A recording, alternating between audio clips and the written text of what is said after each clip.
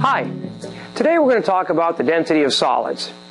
Density is how much stuff there is in a given amount of space. Consider these two balls. A scientist would say density is how much matter there is in a given volume. I'm going to put these two golf balls on the balance. Obviously, the white one has got a greater mass than the blue one.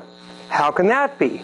Well, there are more particles in the same amount of space. Density is how much matter there is in a given amount of volume. So how is density used? Well, you can use density to identify similar metals.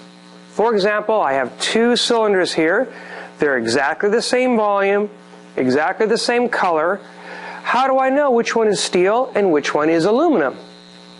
Well, I'm going to put them on the balance, like this. And obviously, this one has a greater mass. So, we know that iron has a greater mass than aluminum. So, to compare these two by their density, the iron has a greater density. What does that mean? Well, it means that there are more protons and more neutrons in the same amount of volume for iron than is the case for aluminum. So why would two metals have different densities? Consider iron and copper. They're both transition metals, and I'll put them on the pan. And you'll see that for the same amount of volume, copper has a greater mass. What does that mean? Well, it means that in the copper, there are more protons and more neutrons than in the iron. For every mole of iron atoms, there are 55 grams. For every mole of copper atoms, there are 63 grams. So copper has 8 more grams per mole than iron.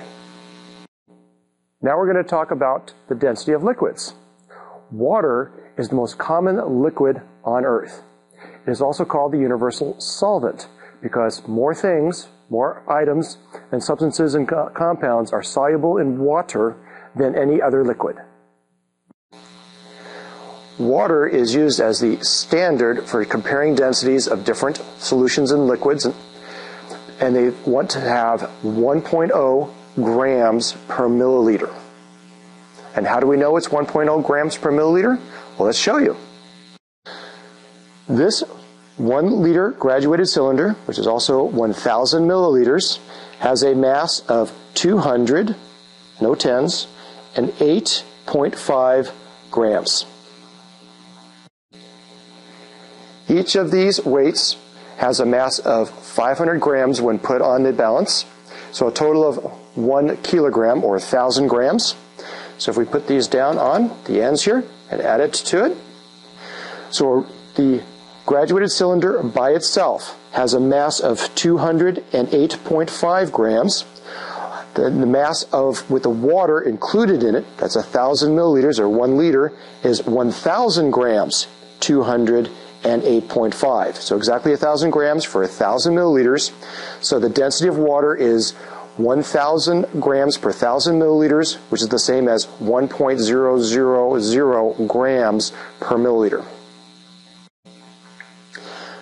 The density of water is 1 gram per milliliter, but when we add sugar to it, such as in this lemonade, it becomes more dense than water, and we'll show you how that works. So if we're putting this can in, and it does sink to the bottom. Well, you might say there has some gases and the metal is there, but here we have an identical can, same amount of solution in it, but instead of sugar, it has an artificial sweetener. So same amount of gas, same amount of aluminum, same amount of water, the only difference is no sugar. And when we put this one into the water, this one floats. So showing that the sugar solution is more dense than the sugarless solution.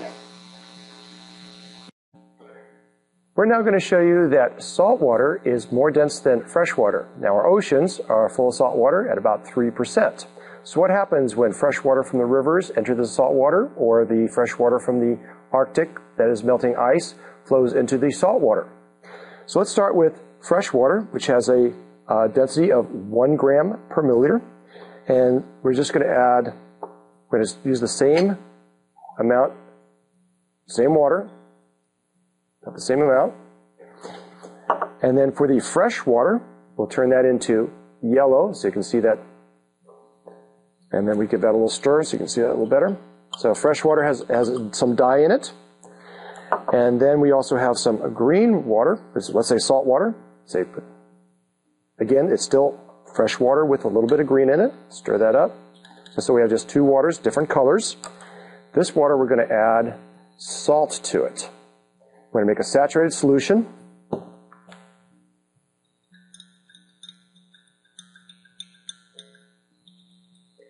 And you know it's saturated when there's salt on the bottom, and you see a small amount of salt being accumulated right here on the bottom. Can you see that? Good. And so now we have saturated salt, and we have fresh water. So we're going to put the salt solution on this side, and we're going to put the fresh water on this side, and it will overflow a little bit. We want them both topped off nicely.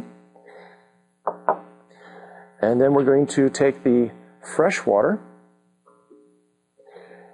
and because of the properties of pressure, and because I just tapped it a little bit, creating a little suction there, but because of pressures, I can turn it over, water doesn't fall out, and then we can put one on top of the other, and then we can remove, and you'll see that the salt water down below is not mixing with the fresh water. Some of the air is kind of being moved up and down. That's why you see little air bubbles there. But pretty much they are not mixing at all. Let's do the opposite. Let's take again salt water in one container.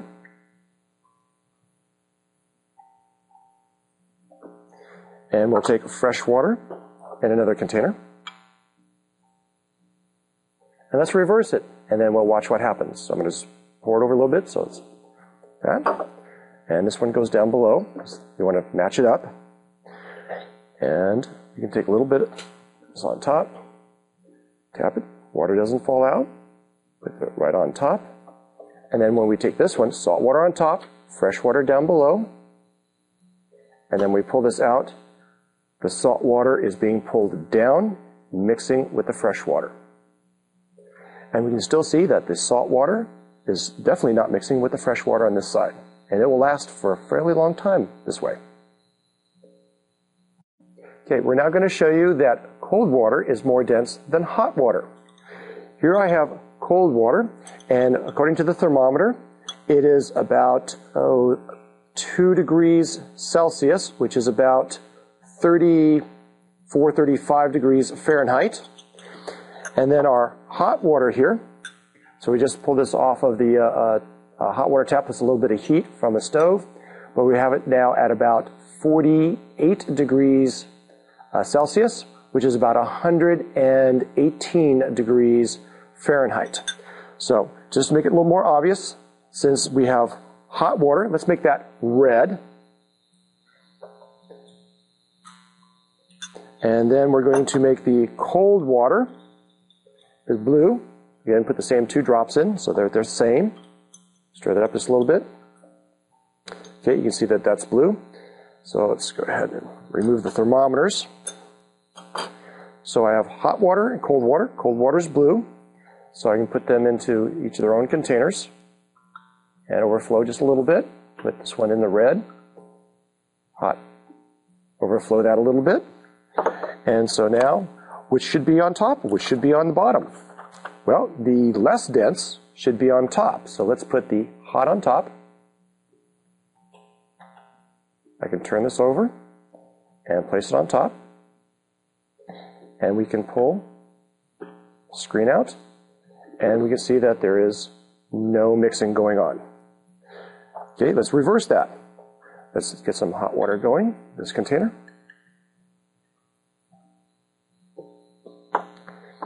And we'll get some blue water in this container. nice and cold.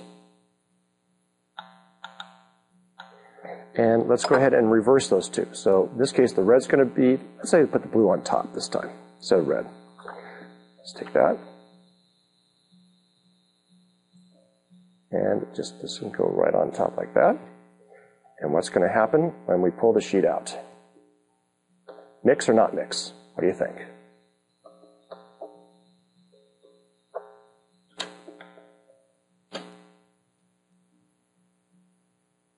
And we see very quick mixing. The cold water is sinking because gravity is pulling it down because it's more dense. The hot water is rising, turning a little more, so we get a little more purple color instead of the red and blue. Therefore, cold water is more dense than hot water. Okay, we're going to go ahead and review the concepts behind density. Density is how much stuff is in a given space. A science would say, density is how much matter is in a given volume.